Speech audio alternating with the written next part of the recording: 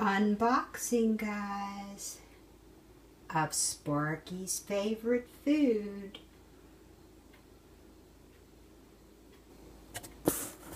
Here we go.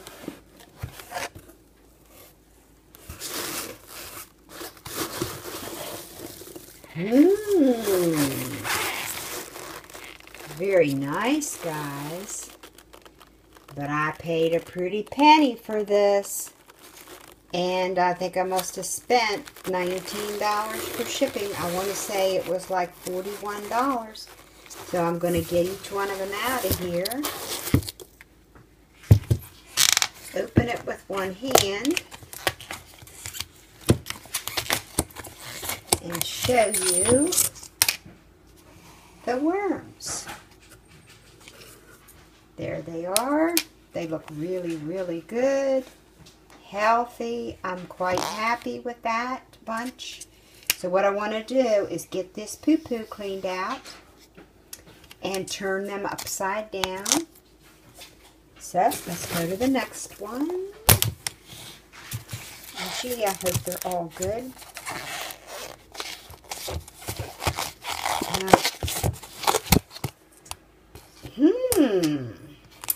This is awesome. Guess what?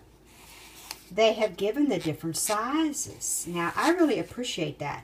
See the wee little baby ones? So this gives Sparky a chance to scarf down one whole thing of them. And this gives them a chance to grow. I very much like that. I very much like that. Okay. So let's see the third. Very nice. They all look healthy. There's different sizes. I like that very much. So you want to feed the larger ones, of course, unless you have little babies that can't eat the larger ones. But most likely, even a baby turtle can tackle these because these are soft. They're not like having trying to eat a super worm that's a little bit more tough-skinned. Hey guys, you want to, as soon as you get your hornworms, you want to clean them out, okay? I'm just using a paper plate, tapping the poop out on the paper plate. See how nice and clean that is now? And see how easy that was?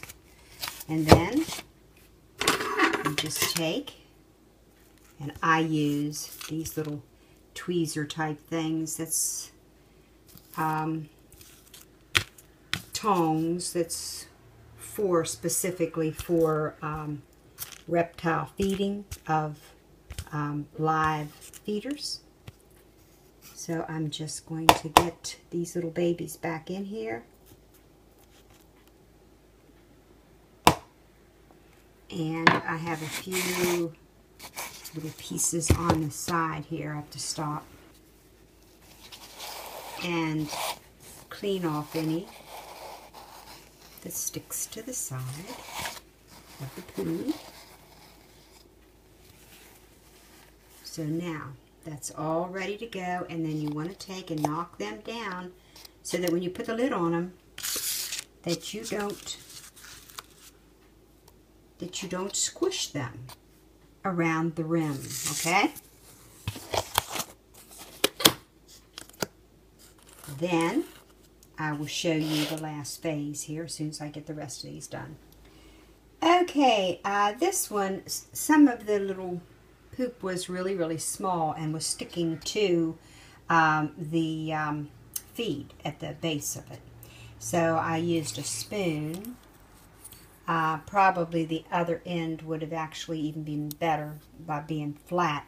And then you can just scrape any that sticks to the food.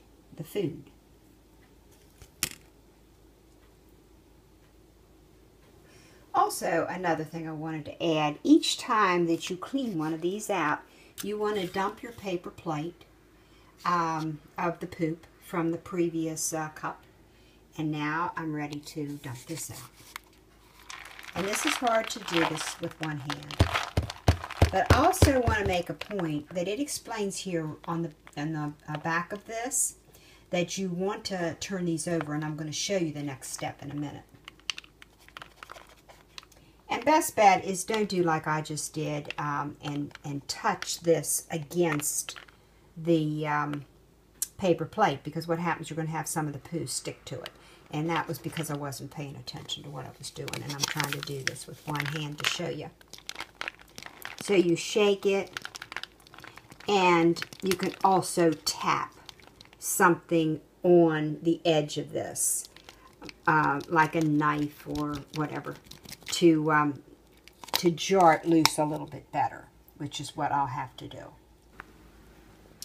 Okay, there's the last batch cleaned up, and you want to also clean behind the areas here as best you can. I missed a little bit there, which I got to do a little better.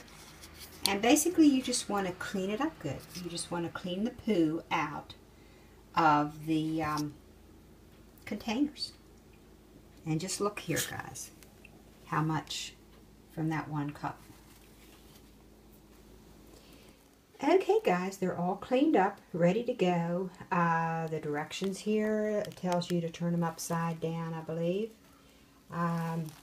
Position cup so that the food is up and the lid is facing down. That's in the first sentence, and this is the absolute fantastic way to do it, because as they poop, it'll drop right into the lid, so it'll keep it separated from the food.